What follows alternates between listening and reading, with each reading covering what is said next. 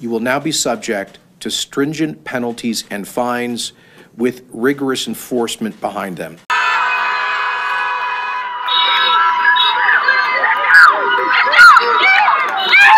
We have to do smart things to keep ourselves, to keep our families, to keep our loved ones, to keep our frontline workers safe.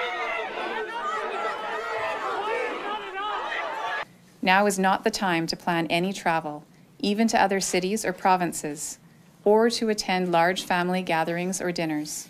Now is not the time to host or attend a potluck with friends. Now is not the time to plan for a family reunion. It's time to talk seriously about defunding police services. Stay at home for 2 weeks if you're sick or exhibiting the symptoms of COVID-19, such as cough and fever. If we see that people are not physically distancing, we will issue tickets. They are sort of following along the impromptu march. These provisions include the current limit on mass gatherings to 50 attendees. I'm not going to sugarcoat it. I have not committed any offense today. I am not in a group, and yet you're going to come and pick on me. What is your name and badge number? This is Alberta! 3 times in a week. Alberta! Alberta, Canada! This is happening and you guys are letting it? Courts will also have increased powers to administer fines of up to $100,000 for a first offense and up to $500,000 for a subsequent offense. This is no peace is what they are chanting, while also dancing. Charities, faith groups, businesses and individuals are all fighting the pandemic in their own ways, contributing to food banks and homeless shelters.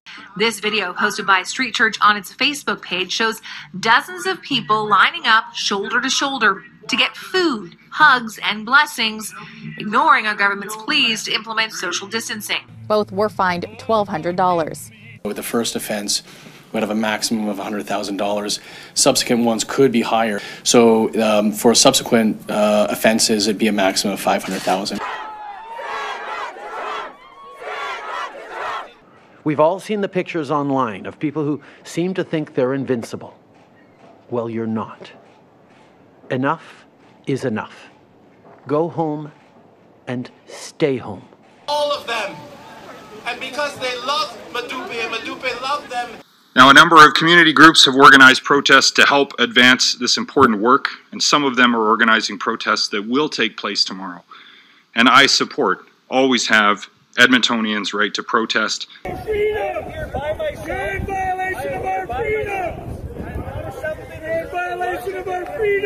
Non-essential businesses in the province will be closed.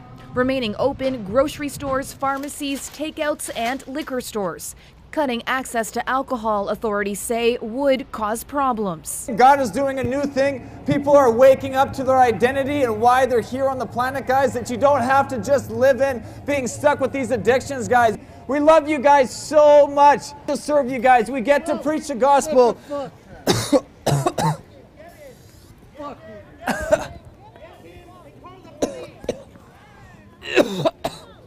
I'm on my way to the protest, and look at this. They know that the crowd's gonna pass by this street, and so they plant these big rocks. Why are you guys putting rocks over there? That's not cleaning up. You're putting rocks over there on purpose. Why are you putting them right there, though? Because you know people are gonna be at Nathan Phillips Square. You shouldn't be putting rocks right there. That's on purpose. You're putting rocks over there on purpose. Oh, wow. Look at this. I can't believe this. Put rocks in the path of the protest. Are you trying to incite violence? And we know that things like laughing or cheering are also things that can cause increased risk of spread. An entire room full of people all laughing at the same time, all cheering at the same time. Singing is something that can project small particles. You need to space out and have distancing. How many experts do people need to have? And so I guess my comment would be, and I'll just make a comment, shame on you for pushing somebody so far that they had to take more action than just education. Stay home. Try to stay at least 6 feet away from other people outside your home. That means rigorously following simple, basic rules like these. Nazis come! Off our streets! Nazis come! Off our streets! Off our streets! But we simply cannot risk letting the virus loose in Alberta. That would create a public health catastrophe. A strange side effect from the pandemic, emergency rooms are nearly deserted. We've seen a 40% drop in the emergency room visits. You know, this is a phenomena that's being seen throughout the East Bay. Our volumes are significantly down from normal. Well, we started to notice that there was almost up to a 50% reduction in patients. We will strictly enforce quarantine orders to ensure compliance.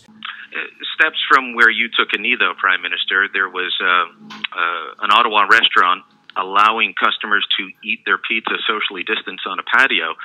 They're facing an $880 fine for violating the same emergency orders that you violated.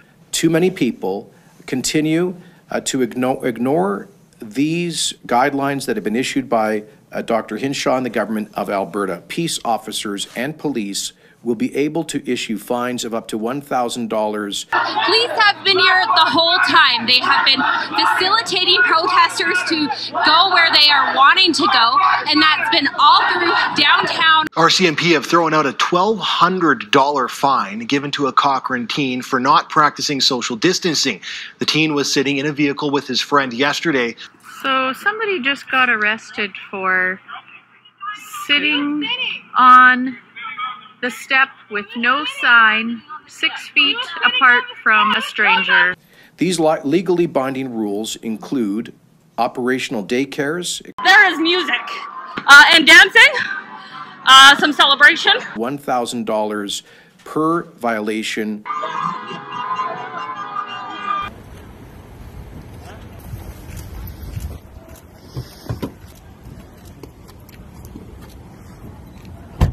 These new enforcement measures are a reasonable, prudent, but necessary response